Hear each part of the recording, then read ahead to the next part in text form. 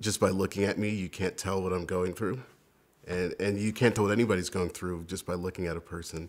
June 14th of 2014, I was having trouble breathing, and I went to the doctor, and they believed that I had had some type of respiratory episode.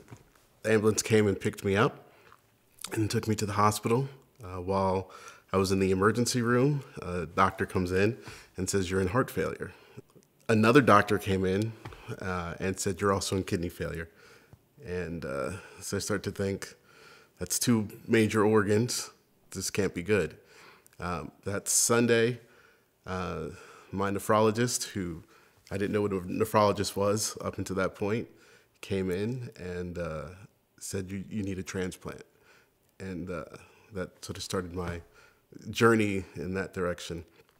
When we first found out that my kidneys had failed, my 9-year-old or 10-year-old, he was 7 at the time, he, I think, took it the hardest. He is a very physical boy, and I couldn't be physical with him anymore. I couldn't wrestle with him anymore. I take every opportunity I can to tell people my story. A lot of times when I meet new people, they've already met my wife, and so they might get some hint that something's going on with me. I've had people ask me very specific questions about dialysis and about how I feel, and I just tell them the story.